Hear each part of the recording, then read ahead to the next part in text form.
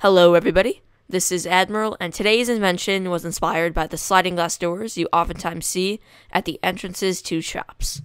So these work in much the same way that sliding glass doors work, at least in America. You enter in on the right hand side, and the doors will shift over, and they will not shift back until you go completely through.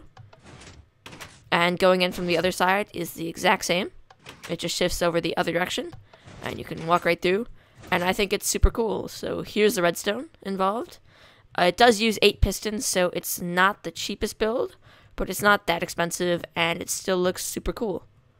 To build this, you need 4 glass, 2 fence gates, solid blocks, 4 pressure plates, 8 pistons, 23 redstone dust, 8 redstone torches, and 4 redstone repeaters. So the hardest part of building this is actually just setting up the outline. So first you need to place down 4 blocks of glass like this, with 2 fence gates in the middle. These will be your actual doorways. Then you have to cover up the outside with solid blocks. And put 2 solid blocks right here and right here. It actually looks nice if you cover up this rim right here also, but it's not a necessity. Once you're finished with your outline, you need to place in your 8 pistons. I place them off camera because they take a very long time to place. So place them in these positions. Just pause the video right here, go and place them, and come back when you're done.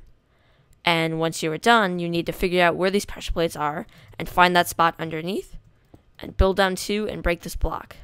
Now you need to repeat that underneath every pressure plate and place redstone dust on top of each of those blocks. Then go back up and find the right pressure plate, and that's the one that's going to open the door. So you need to build down like this. Place a block there, redstone dust here, redstone torch right here with a block on top, and place a block here with redstone dust right here, block here, torch here, block here, and redstone dust right here. Then you need to repeat the process, but go diagonally. So if we first did it on this redstone dust right here, we need to do it on this one this time. So build down like this again, place blocks there and there, dust right here, redstone torch on the back, block here, block there, redstone dust right there, block right there, redstone dust, redstone torch, block, redstone dust.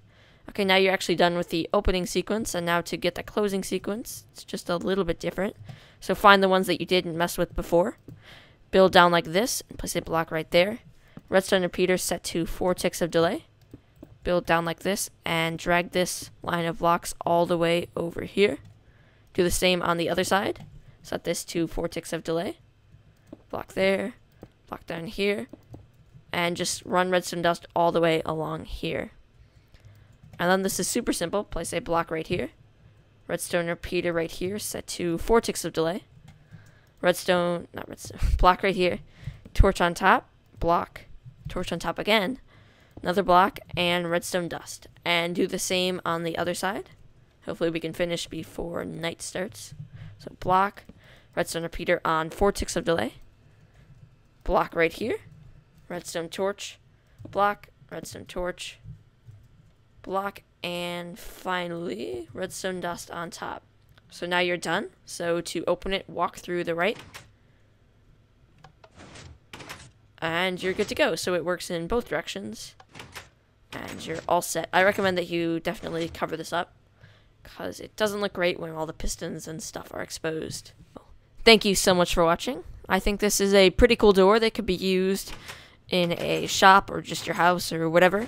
I've actually never seen anything like this before, so like I said, it's really cool. I hope you were able to understand everything that I said or did in this tutorial. If you need help or something, please just leave a comment, and I will try to clear up any confusion that you may have.